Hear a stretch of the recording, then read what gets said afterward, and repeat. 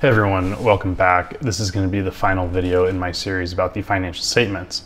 In this video, we will pull everything together that we have discussed in the first 3 videos and build a DCF from scratch. If you have not watched those first 3 videos, let me quickly recap what we discussed, and I'll link to those videos if you want to watch them. In the first video, we talked about the income statement and some key trends and ratios to keep in mind, such as gross margin. In the second video, we covered the balance sheet, where we drove home the importance of working capital and net debt. And then in the third video, we discussed the statement of cash flows and highlighted some key things to look out for in relationship to depreciation and CapEx. Now in this video, we're going to talk about all of those items and pull it together into a DCF that we will build for Apple. If you're new around here, I wanted to quickly point out that you can follow along to any of my valuation videos.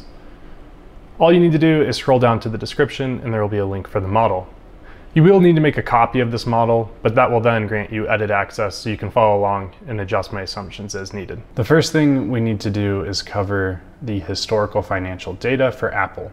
I will copy over the income statement, balance sheet, and then depreciation, stock-based compensation, and acquisitions of property, plant, and equipment into our model. I like to pull 5 years worth of data at a minimum. This data is all available on the SEC website, which I actually covered in part 1 of this series. I'll quickly pull up their most recent 10K to show you exactly what we are copying over. Apple's financial statements are located in section 8 of their 10K filing, so let's hop down into that section.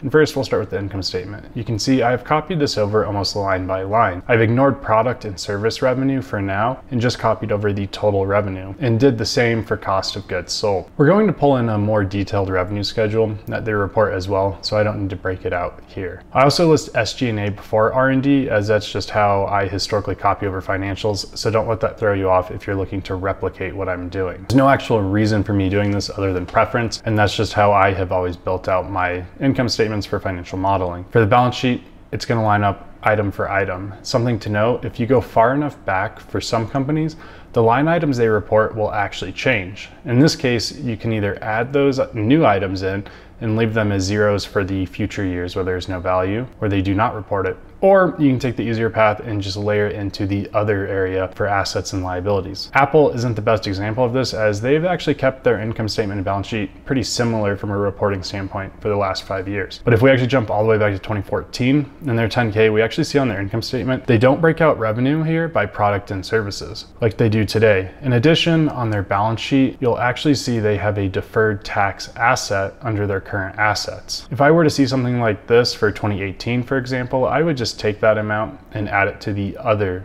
current assets line item to keep things simple. The next thing to copy over into our file is the depreciation and amortization, stock-based compensation, and acquisition of property, plant, and equipment, aka CapEx. This is going to come from the statement of cash flows. And I will actually just add these 3 items alone. I capture this actually on my income statement tab in my model. No reason for this other than preference. You could create an entire separate tab within your model, but being it's only 3 line items, I don't want to have an entire tab just for that. So now that we have all of this copied over, we want to copy over their revenue schedule. Just about every company will report this. It will live in the notes to consolidated financial statements, which will almost always immediately follow their financial statements in their 10K. For Apple, we can see they have a nice long explanation about where they talk about revenue and all things to consider that, and then they provide a nice little table for us showing their revenue by product line. We will copy this over. I will put this on the same tab as the income statement, just below where I put the statement of cash flow item accounts. The total revenue here should tie out to what they report on their income statement as well. And we see that holds true.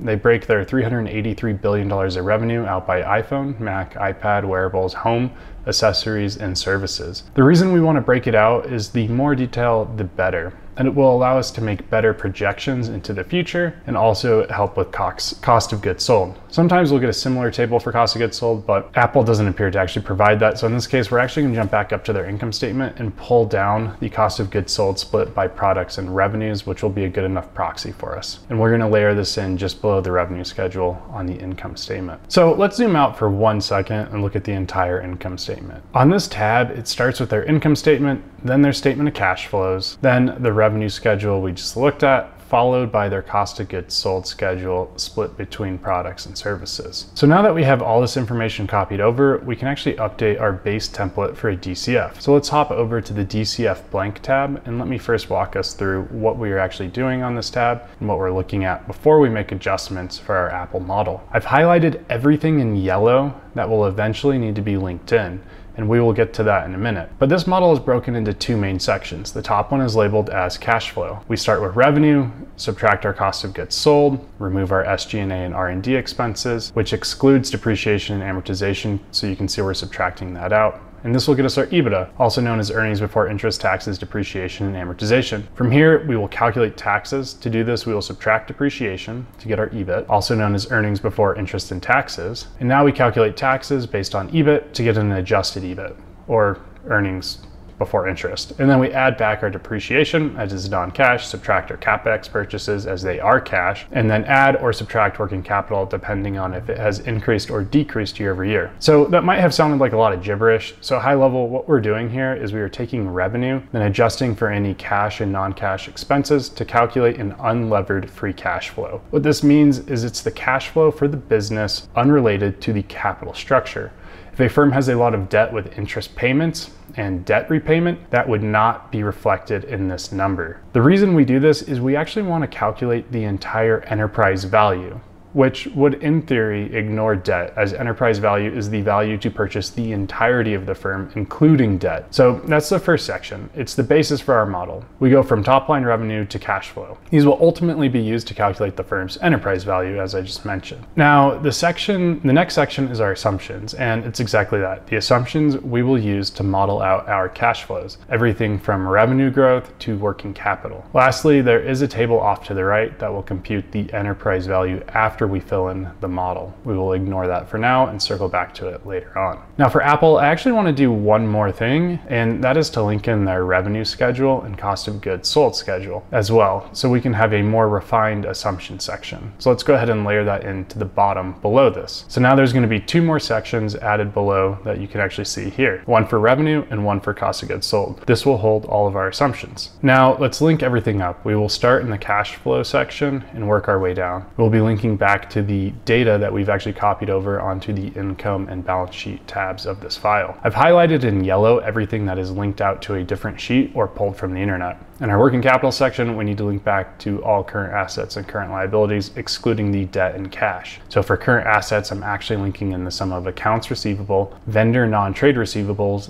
inventories, and prepaid expenses. For current liabilities, I've linked to accounts receivable and other current liabilities. The last thing to note here is in the cost of goods sold schedule, we've added to the bottom, I've linked in COGS as a percentage of revenue, but broken it up by product and service revenue based on how they report revenue. So for products, it's the product COGS divided by the revenue for iPhone, Mac, iPad, wearables, home, and accessories. And for services, it's the service COGS as a percentage of revenue of the service revenue. A quick note, you'll see now that we've actually added in the data, and a lot of formulas are calculating in our assumptions section. So now we're going to move on to the last part, which is where we layer in our assumptions. This is really the make or break it part of evaluation. I've highlighted in purple the assumptions that we actually need to make. I tend to be a lot more conservative than most other people when it comes to modeling. I get a lot of pushback, especially on my Tesla videos, for example. Commenters will state, what about robotaxi? What about their robot fleet? What about full self-driving?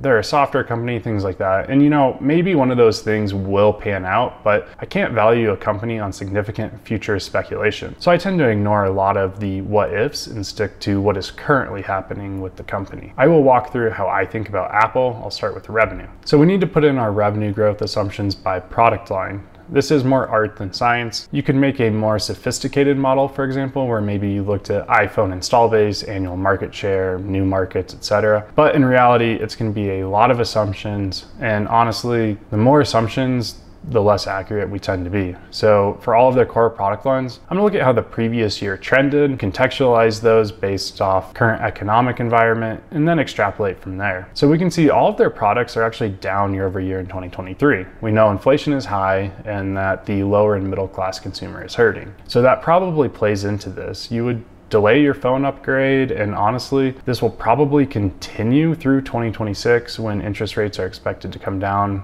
and the economy is expected to recover a little bit more. So I'll have them being flat for 2024 and 2025, and then going to a marginal growth from there. I'm thinking maybe I have them jump in 2026 to a high single-digit growth, then from there regress to around 3%. I tend to use 3 to 5% as a long-term growth rate for most firms, as it's our sort of steady state growth, where you can sell roughly the same level of products each year with a nominal price increase for inflation to get that 3% growth. Services, this actually appears to have been growing around 15 to 20% before decreasing to around 9% most recently. I would anticipate that they can probably maintain that 10% growth through 2026, see a slight uptick when the economy recovers, and then start to trend down in aggregate to see where these growth assumptions have a very modest level of growth. So for Apple revenue in total, this gives us a low growth of 2% to a high of 9.5% before trailing off to 3%. This takes revenues from $380 billion to $615 billion in a decade. This may actually be aggressive as they have such a high base already, but it actually does feel pretty conservative, all things considered. Now let's jump over to COGS. I'll usually keep this flat to whatever the last year was. For some firms, if revenue is shifting a lot to a business line with better margins, you could actually have it slowly decrease, and that may be what happens in aggregate actually here for Apple